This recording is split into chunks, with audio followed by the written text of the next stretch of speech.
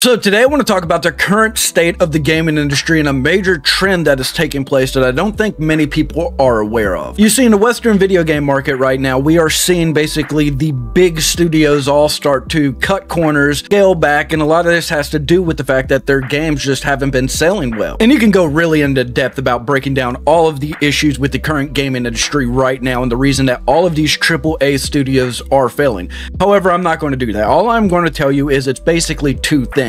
One, people just aren't happy with the games, and then two, the quality of the games have dropped dramatically. However, as Western studios start to scale down and are starting to get back to the basics of actually building fun games, there's been a trend going on that people really haven't been paying attention on, and that is basically the Asian invasion of the gaming community. And that is basically Asian studios moving into game genres that they have never been in before, and they're about to start taking a big portion of these game audiences from Western developers. You see, up until now, most of the time, Asian developers have kept mostly towards RPG games and online MMOs, and they have been highly successful in that genre, and they have built some of the most played games there are out there right now. However, like I said, they mostly kept to these genres. Every once in a while, you'd see a new FPS or a Battle Royale pop up. However, all of these games that were introduced, they all ran well. However, they just felt completely lifeless. They just missed the magic and the fun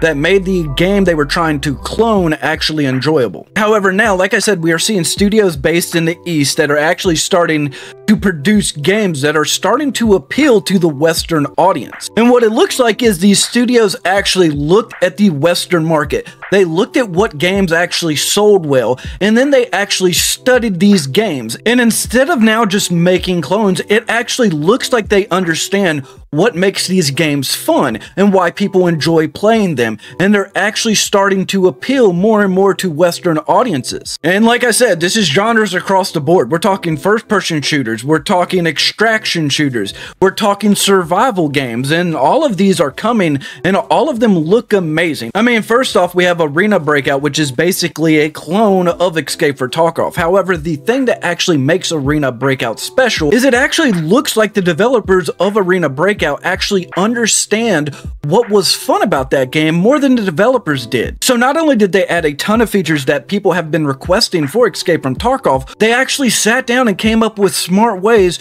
to make this game more accessible to your average gamer. And then the game runs like an absolute dream. There are no issues with the way it runs. It will basically run on any system out there. And this game is so optimized that we know a console port is just a matter of time. And once this game comes out on console and it comes out on PC and it's free to play, then it's really going to start eating into Escape from Tarkov's player base. And I know what a lot of people are probably thinking, Battlestate Games is not really a Western developer. However, this is just one example.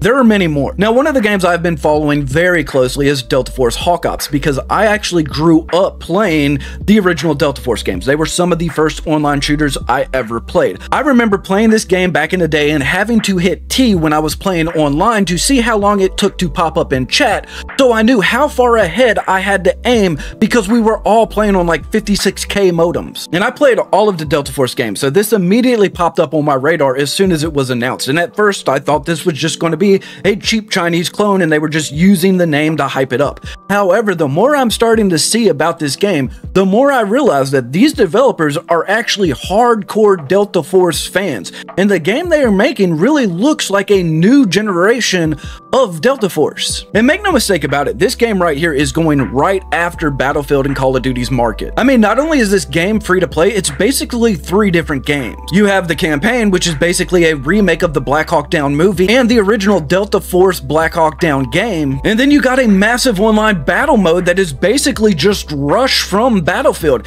And it looks way better than the current Battlefield games because it has the destruction levels of the Battlefield games we all grew up with and loved, that EA just somehow forgot about over the years. They think we want things like big tornadoes, and yeah, that's cool. However, we want to absolutely demolish buildings, and it looks like you can do this in this game, and I see this drawing a lot of Battlefield players over. And then the final game mode for this game is basically Call of Duty DMZ, and they actually brought in developers from Call of Duty DMZ with the main goal of recreating that game mode and making it better. And like I said, from what I'm hearing, this game game is free to play. It has over 60 weapons, each with 60 attachments. It has throwback maps to the original Delta Force games. It looks like a great Battlefield competitor, and this is really going to take a chunk out of Call of Duty and Battlefield. But there's even more. We all know that Destiny has been having trouble. I mean, the expansion before this last one was an absolute stinker. Now, I'm hearing that the final shape is a lot better, and I've been trying to play it myself. However, I haven't really been able to get into campaign that much. But once again, we have another studio from the West that is targeting the same genre as Destiny,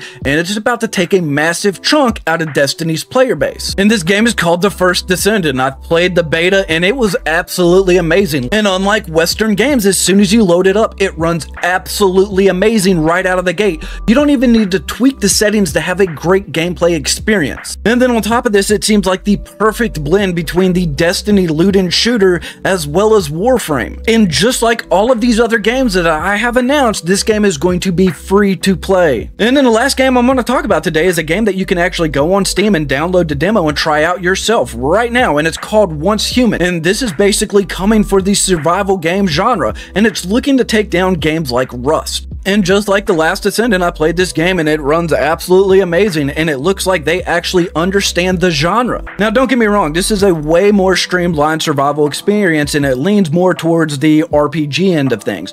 However, overall, this game is a very competent survival game. You got base building, you got really fun combat, and then on top of that, you can run out and do missions and level up with your friends. And the best thing about this game is they actually put in protections for new players. That way they don't have to worry about grinding this game 24/7, or else if they leave, they're going to lose everything. And this is only the game side. If you actually look at the gaming industry as a whole and you look at companies like Tencent, then you will quickly realize that the Chinese are one of the biggest players in gaming right now by far. And with Western studios for the last years just releasing flop after flop that has just pushed more and more fans away from genres they have traditionally dominated, it has opened them up for attack. And make no mistake about it, right now the gaming industry in the West is already wounded, and it is the perfect time to strike. We have already seen massive layoffs across the gaming industry when it comes to Western games. I mean, we have seen Western studios start to pull back on their projects and starting to focus on the basics and trying to rebuild their audience. And we already know that the gaming industry is ripe for a takeover right now because most of the top hits of this year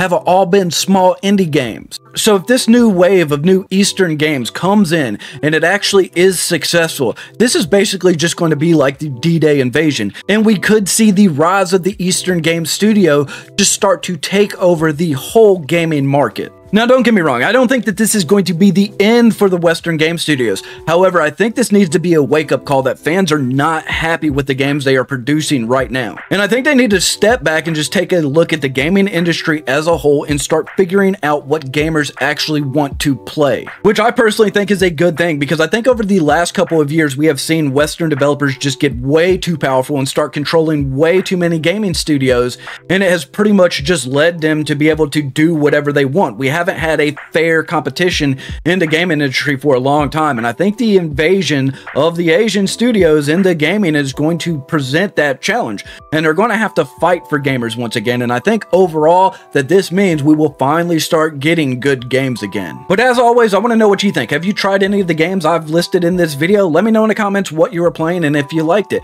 And as always, if you enjoyed the video, hit that like button. You don't have to, but it really helps out the channel. And until then, I'll catch you in some games.